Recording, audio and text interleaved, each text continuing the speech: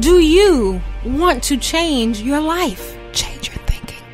Change your life. Do you want better relationships? Change your thinking. Change your life. Do you know the potential of who you are today, who you can become? Change your thinking. Change your life. Join Dr. Preston Rich as he helps you to change your thinking, to change your life. From the military to corporate to the classroom, Dr. Rich shares his experience and knowledge to help others be their best selves. In this fast-paced world that we live in, we tend to forget how special we are. Doc Rich says you are perfectly imperfect and uniquely amazing. And we're going to act like it. Call in or listen in as Doc Rich speaks. Ladies and gentlemen, your host, Dr. Preston Rich. Hey, everybody. This is Dr. Preston Rich. Like she said, I'm out here trying to give you a little bit of knowledge, impart a little bit of knowledge on what's going on in the world today. Today, I want to talk to you guys about some pretty serious items. As you know, well, if you don't know, you've been under a rock. The coronavirus has hit the United States and has pretty much shut us down. Industry has taken appropriate measures to lay off or furlough their people. The hotel and travel industry is hit particularly hard. I just saw in the news today that the hotel industry and the airline industries are going to go to the United States federal government to get a form of bailout because of the fact that they had to lay off, some companies had to lay off at least 90% of their workforce to ensure that they stayed afloat as a company.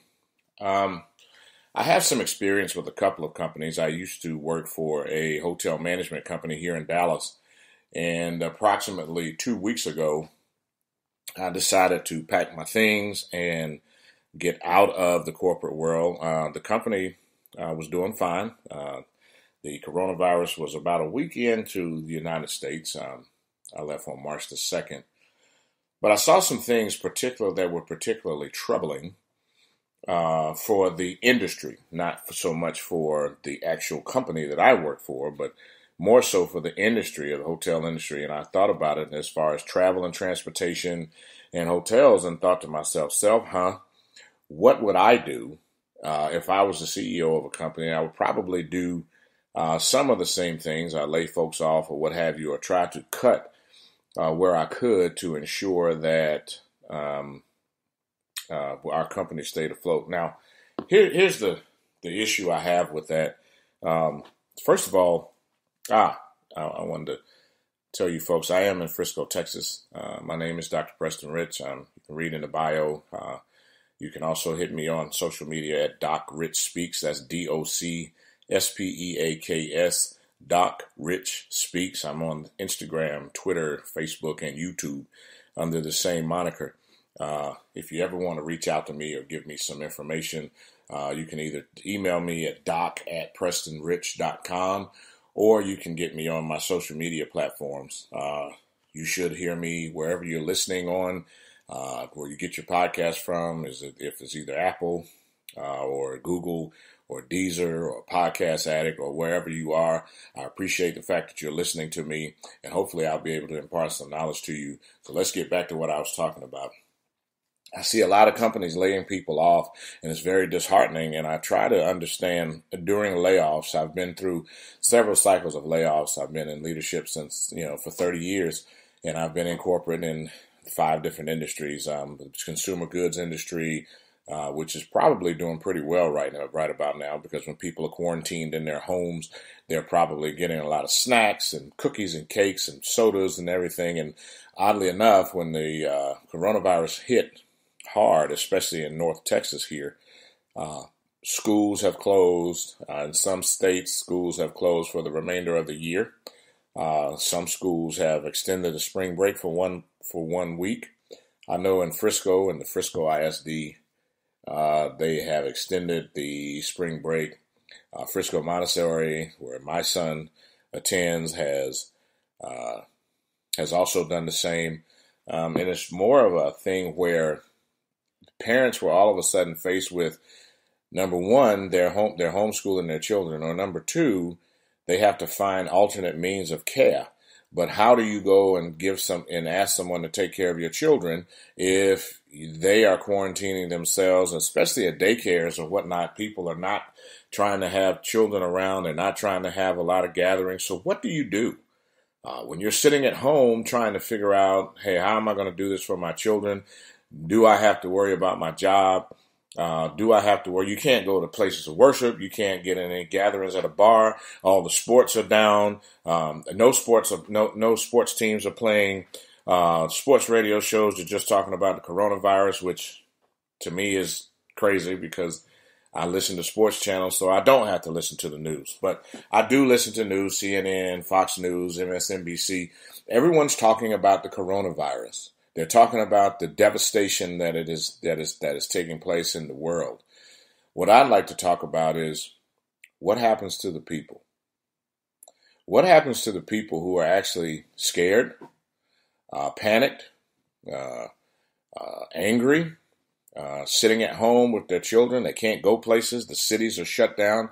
The city of San Francisco has a shelter in place for, 30 days, saying that you have to pretty much stay in your home. You go to the stores, you can't find toilet paper or water or what have you.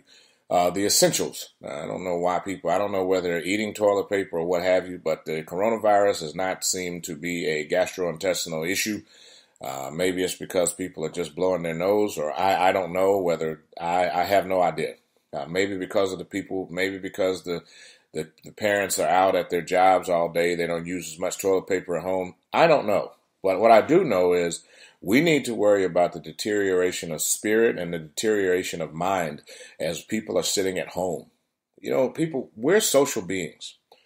We have to be socially connected. Maslow's hierarchy of needs, not to bore you with a bunch of science, but Maslow's hierarchy of needs say that people have a need for several things on a hierarchy. They need to have physiological needs met. They need to have their safety needs met, and they need to have their belonging needs met. After that comes your esteem needs, and then your needs for self-actualization.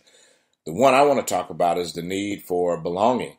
People have to be able to belong to something. And now you're taking away the thing that they belong to. And sadly, most people relate their belonging or their need to be needed to their jobs. This is troubling because when they don't have that, when you're not the boss at the job to actually tell someone what to do, or you're not being told what to do, or not being led somewhere, or not having a task to work on, you're all of a sudden finding yourself in a situation where you get into some people may slip into depression.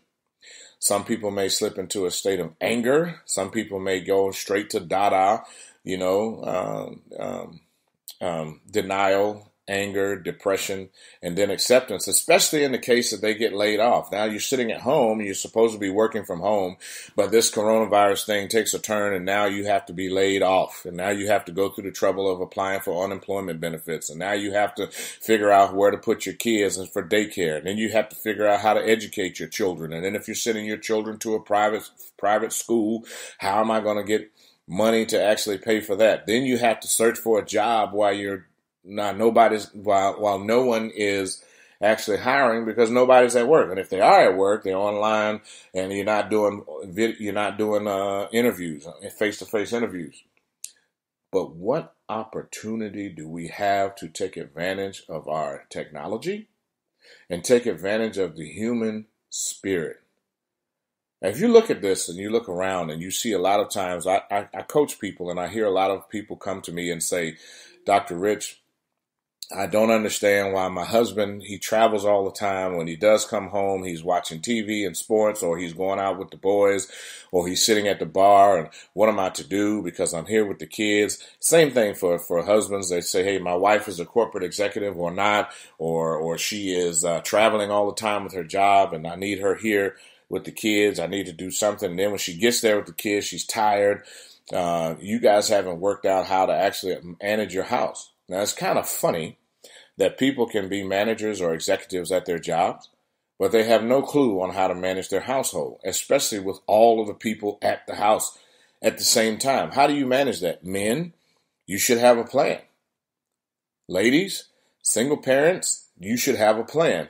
Now, I'm not telling you to go and sit down and say, okay, I plan to do this or I plan to do that. But if you look at your routine day to day, you get up, you go to the bathroom, brush your teeth, you take a shower, hopefully.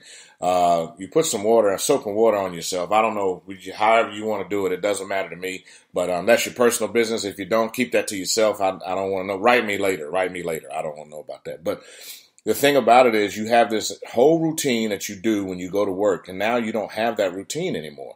And even if you're required to actually log on and do your work, are you really going to be dedicated to doing all of your work? Yeah, I mean, most of you probably will, but the managers at these organizations have no clue how to manage an all remote workforce unless they're an all remote workforce from the beginning.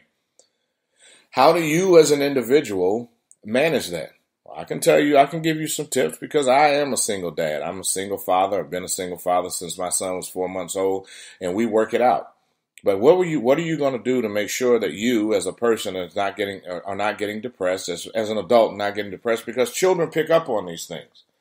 Now, children, my son actually was very happy because dad is home and he's able to, watch movies all day with dad. And we did that for about 3 days until I had to say, you know what, dude, daddy has to go back to work because daddy has to make some money.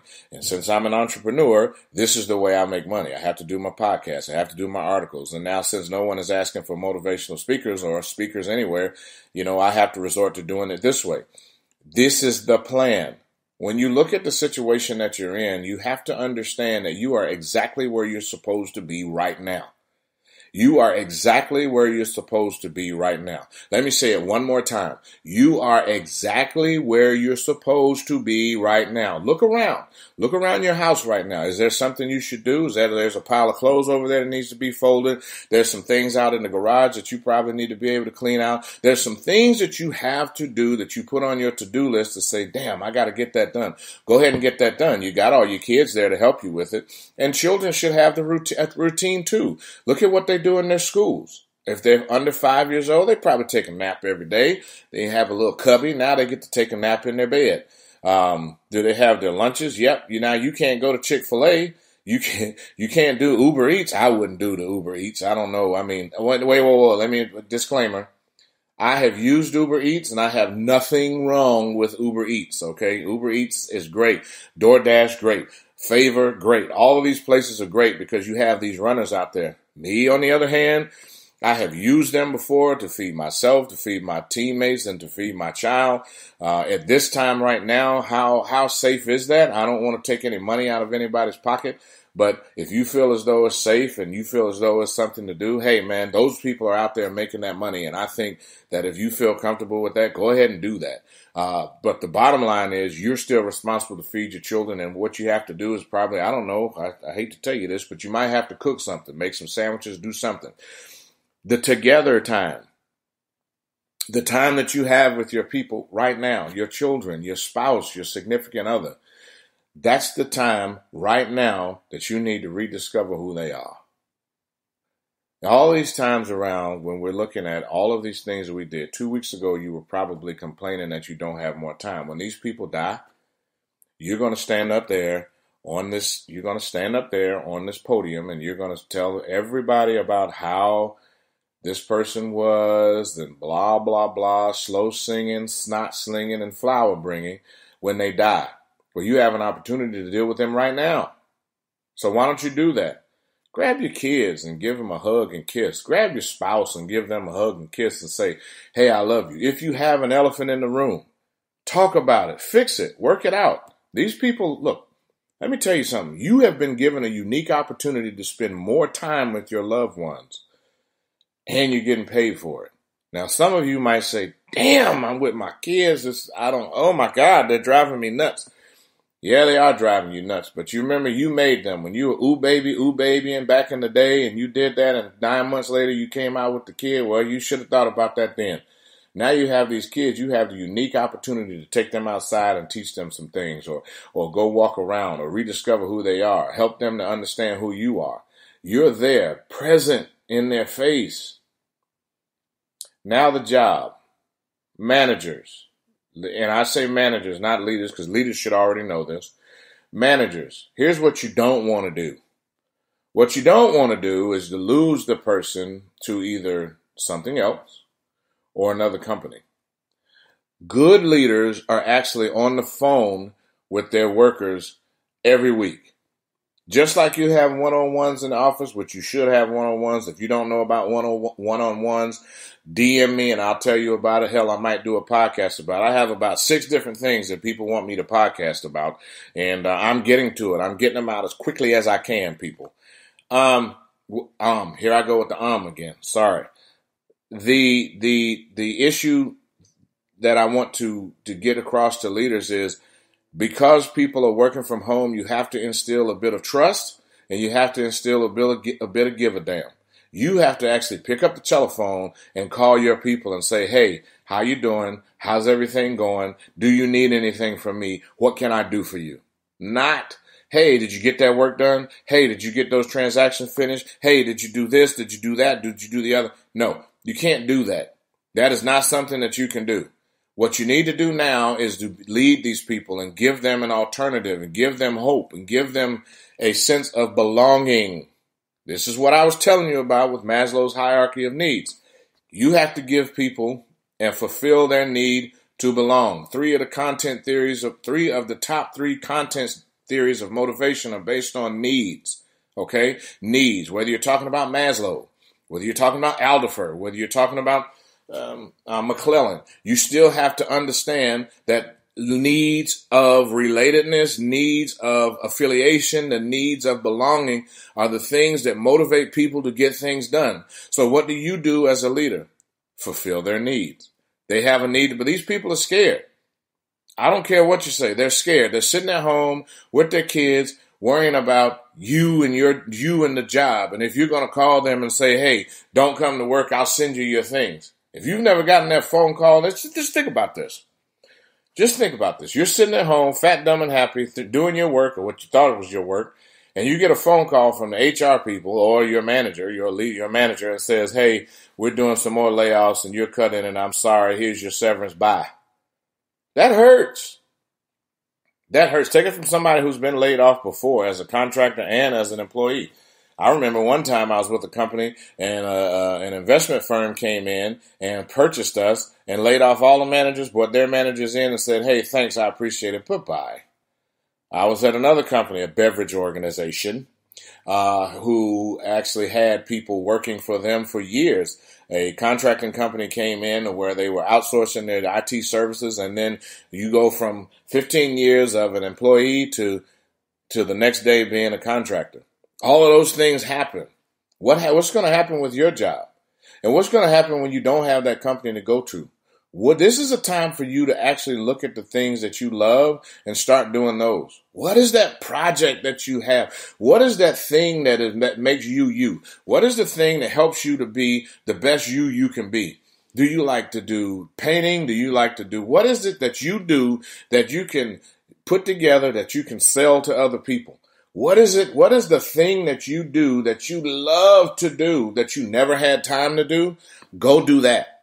I challenge you today to try to figure out one thing that you can do that you can focus on to say, hey, this is my worth. This is what I'm doing. And guess what? In case this company says that they don't need me anymore, this is how I'm going to generate revenue.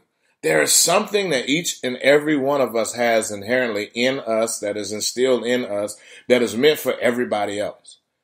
You are a social human being. Take advantage of the social that you have. Take advantage of the talents that you have. Right now in this situation, use this time to get into yourself and understand who you are. By understanding who you are, you help all those other people around you. There's nothing worse than being involved or trying to get someone to understand you and you can't understand yourself. How much sense does that make? You want other people to understand you and you can't figure out who you are. You can't figure out how you think, you can't figure out how you communicate, and you can't figure out if your communication is effective. If you did, you would have a way to measure that. People, in these trying times, we are Americans, so we understand that being an American means that we have to be resilient. We've been through this stuff before. Every 100 years, go look at the history books. Every 100 years, we have a quote-unquote plague. And America is still here for us to talk about it. We're Americans, people.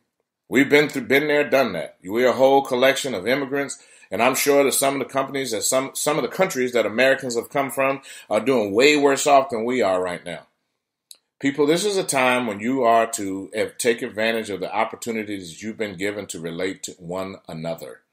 These are the things that are helping you. This is the wake-up call for you to say, hey, I probably need to invest a little more in myself and in my children and in those who love me.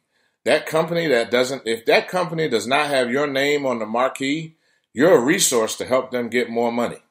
And that's, hey, you know what? And if that's what you can do, if that's all you can do right now to put food on the table, I'm not knocking that. But if you're in a situation right now where you're on your job and you're trying to understand your job and you're away from your job and you have less headaches, you can sleep at night, you have greater interaction with your loved ones, you're liking yourself more, you're spending more time with yourself, and you're invested in you, you probably need to think about that company that you're working for, that company that's working you to death, because as soon as things got hard, they laid you off.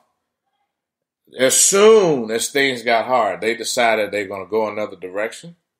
As soon as things got rough, they don't care how much money you made for them because, hey, they're paying you. That's the social contract. You give us stuff, we'll give you stuff. They give you benefits. They give you this. They give you that. But what is it that you can do for yourself?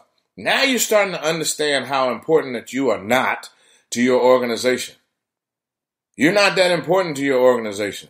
This is what you probably need to figure out. This is a wake-up call for you. And I'm not telling you to go quit your job or what have you. What I am telling you is if you're in a situation that you're at your job and you're not being treated the way that you want to be treated, get a box, put your stuff in it, and leave. You don't need to be there. Because here's the problem. These companies had no problem with you coming to work and doing whatever you had to do for them. They didn't want hell. Some of the people that are working from home have never worked from home in their life because their managers, and I will say managers, not leaders, their managers decided that wasn't good enough for them. They wouldn't trust you enough to actually go home and do the work you needed to do. Now that everybody's out here sick or potentially can potentially get sick, now they're begging you to go home and saying, please go and do some work for me at your place of residence because, now we trust you to go ahead and work from home. That's a bunch of BS and crackers. It doesn't make sense to me. I don't understand how companies who've never allowed their workers to work from home now, and now that they're forced to make you work, now you're forced to work from home. Oh, yeah. Now things are different. No, what that tells me is when times get rough enough, you make certain provisions and you do certain things that are different. Now you look at it and guess what? You probably could have been working from home 3-4 months ago. Companies bend and shift based on what's going on with them, not you. You need to understand that. Find out what it is that you like to do and go do that. I'm not telling you to leave your job, but I am telling you to reevaluate where you are. Because in the grand scheme of things, it's not about you. It's not about you. It's about who matters, what matters to who matters, and how do you facilitate getting what matters to who matters. And that's the whole deal. All right? Hey, this concludes my podcast. I said a lot today. I'm probably going to come back and say more. But what I do want you to do is to understand that if you ever need anybody to talk to, you want some advice or anything like that, come talk to me. Reach me on Instagram or on Facebook or on Twitter. And, I don't know if you can hear this in the background, but I'm in my office with my door closed, and my 9-year-old son has forgotten that Daddy is on a podcast. So my 9-year-old son is out there in the living room living his best life, hollering at the TV, running around, jumping, running into stuff. He forgot. Hey, well, Daddy's in the back room. But you know what? I embrace that. You know why? That's my kid. That's my son. That's my boy. And if you're listening to this podcast, you have a problem with my son in the background, you probably need to reevaluate where you are. Go get your son and try to figure out how to spend time with him. But I enjoy that. I embrace it. And hey, this is just part of the transparency to say that Dr. Rich is the same as you. I just went to school longer. Hey, people, if you ever get a chance, check out my YouTube channel. Check out my Instagram page. Check out my Twitter page. I'm trying to get my website back up so I can actually put my videos out there. But I want you guys to relate with me. Relate with me and talk to me and try to and let me help you. Let me help me to help you. If you like what I'm talking about, tell somebody to listen to my podcast. I don't want you to buy anything. I want you to listen to my podcast. I want you to tell other people to listen to my podcast because you never know what I'm going to talk about. Half the time I have a script, and when I start this, I have a script, and then I go straight off script. Any of my students that have never ever had classes with me, they already know this. Yep, Dr. Rich has gone on a rant again, but I hope that the rants help you. I hope that these things that I talk to you about help you get through your day. I'm not going to reach everybody all the time because Dr. Rich is not for everybody all the time. But I do hope that I said something today that can help you change your thinking to change your life. I want to shout out to all my friends, Kenny Walker in Alaska, Greg Lloyd here in Dallas, John Johnson, my special. She knows who she is in Dallas. And my longtime friend, advisor, buddy, Dr. Jennifer Thibault, who gives me so much advice and so much love and so much guidance that I have to go on her podcast too because the both of us together just have too much damn sense. Hey, folks, I appreciate everything you've done for me. If I can ever do anything for you, let me know. I'm grateful that you gave me your time. And with that, I love you. You've been listening to the Doc Rich Speaks show. We hope we've stimulated your mind and inspired you to be your best self today. If you've enjoyed the show, tell some friends and join us next time on this same station. Follow Dr. Rich on Twitter, Facebook, Instagram at Doc Rich Speaks. You can download this podcast on Apple, Google Play, SoundCloud, and Spreaker as well. In the meantime and in between time, remember you are perfectly imperfect and uniquely amazing. So just be great every single day.